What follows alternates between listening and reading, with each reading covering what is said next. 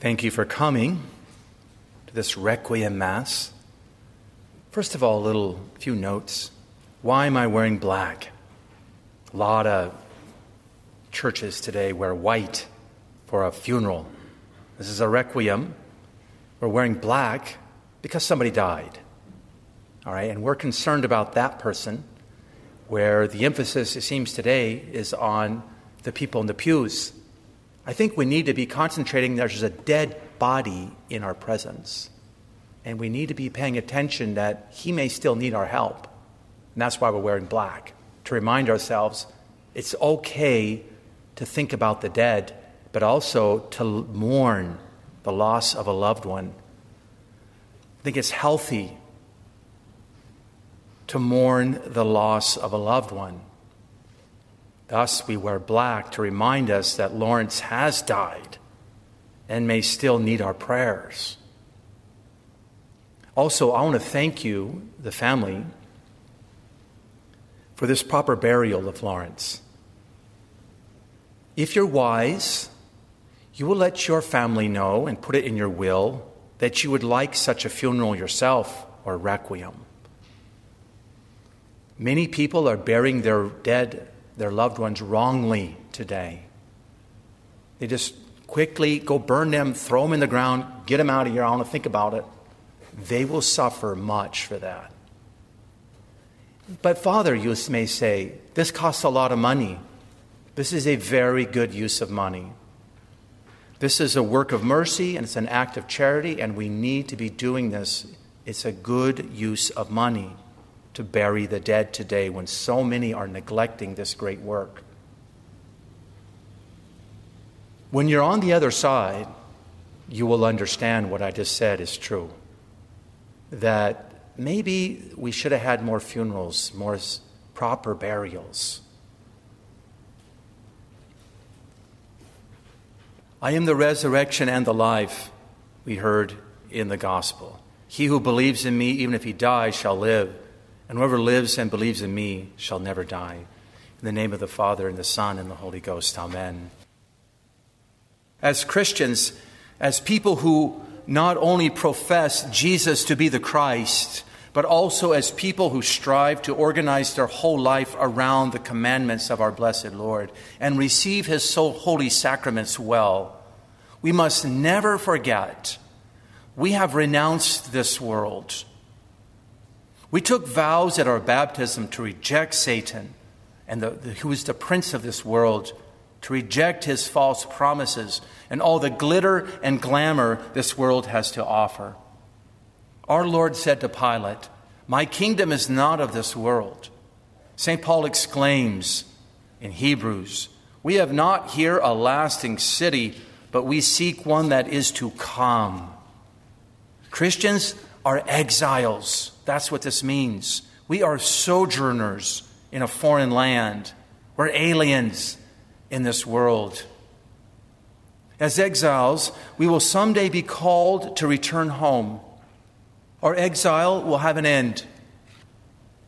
To make it home, however, we have to leave this city, this earthly dwelling behind. To go home, we have to leave our body behind as a major portion of the price required to purchase the ticket. Are we ready? Are we ready? When visiting a foreign land, we are often impressed with various things we experience, but eventually it gets old, doesn't it? We realize that we're not at home. We do not fit there, no matter how hard we try. When we think of home, that is, when we think of heaven, we know with the assurance that only faith can provide that a countless host of intimate friends await us there, loved ones by grace more than by blood.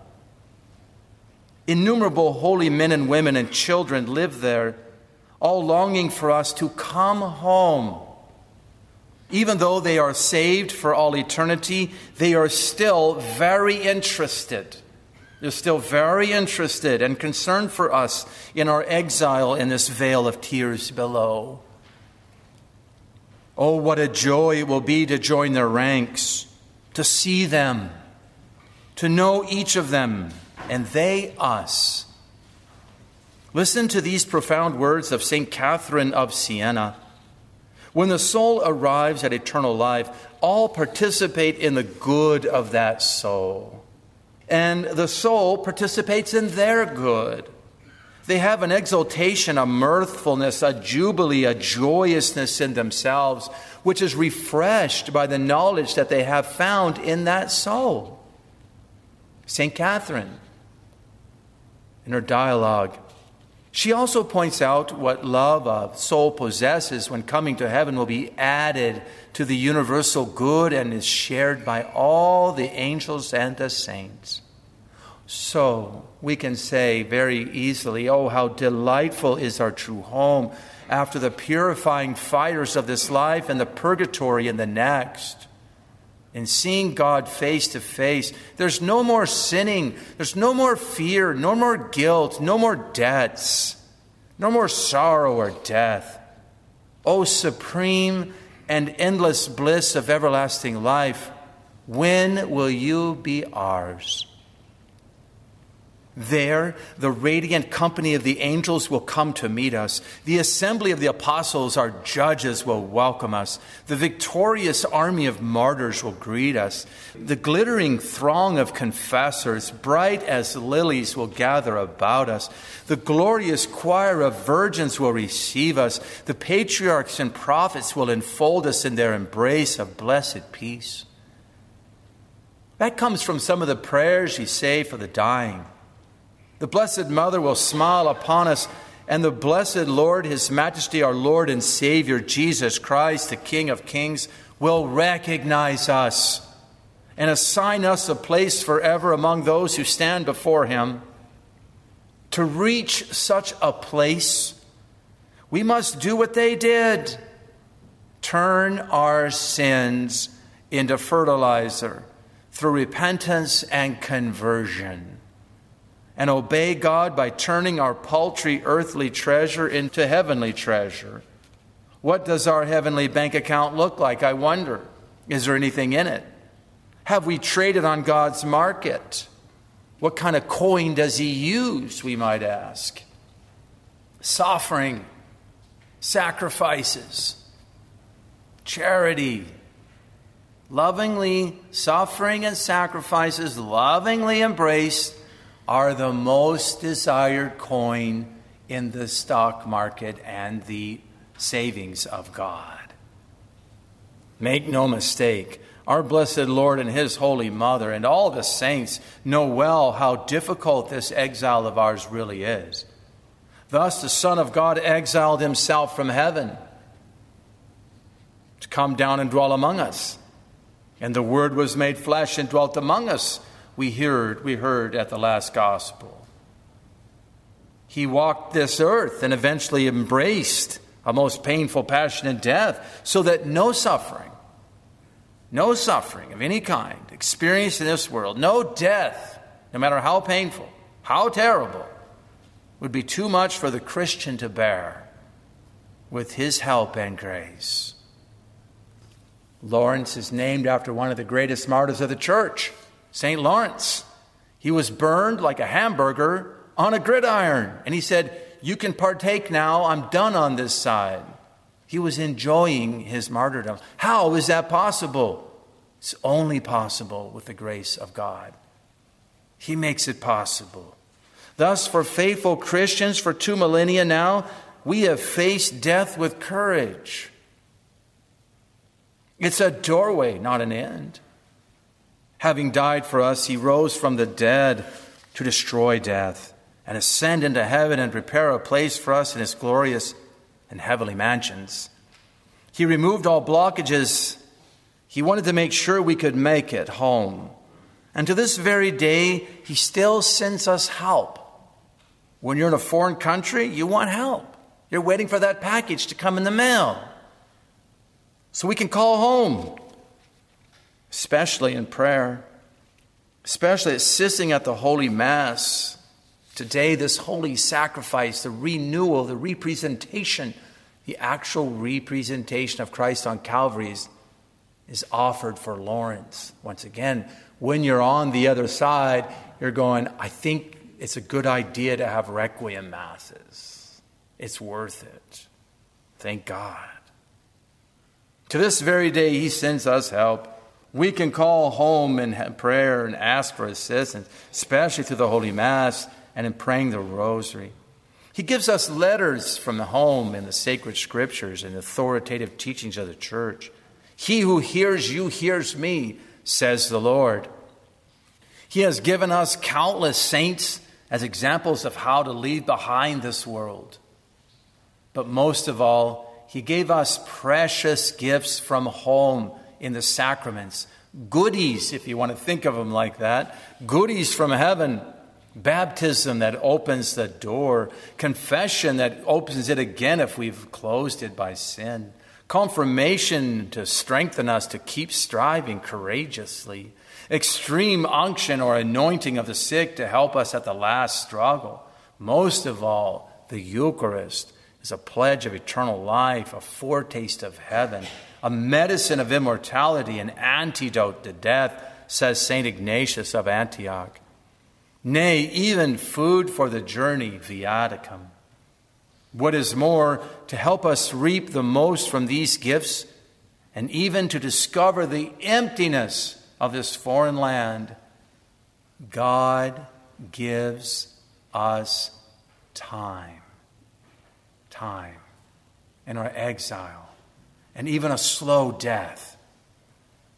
By doing so, he is encouraging us to long for him more fervently, so that he can reward us more abundantly.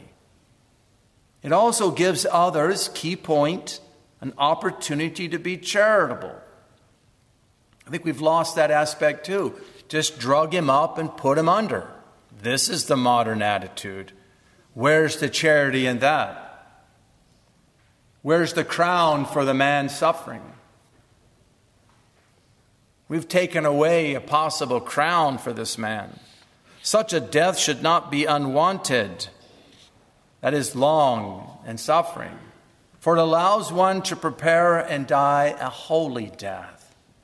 Please be sure to join the church in her litany of the saints in praying to be protected from an unprepared death, which can easily become an unholy death.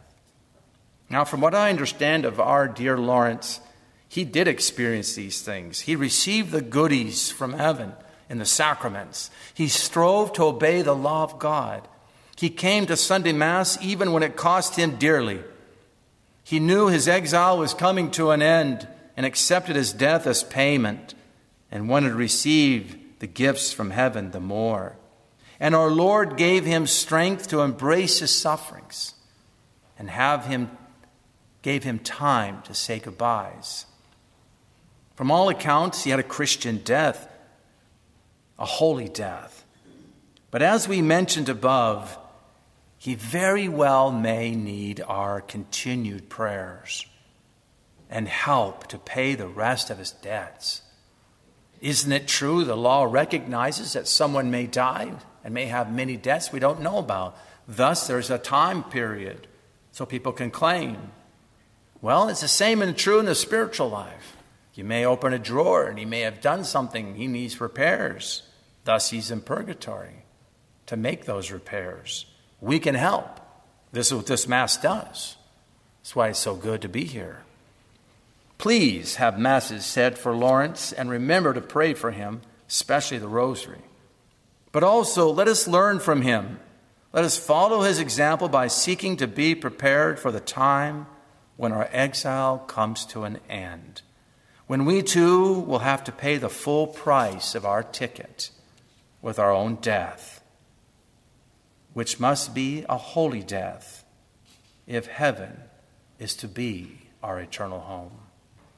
May perpetual light shine upon him, and may his soul and all the souls of the faithful departed rest in peace. Amen.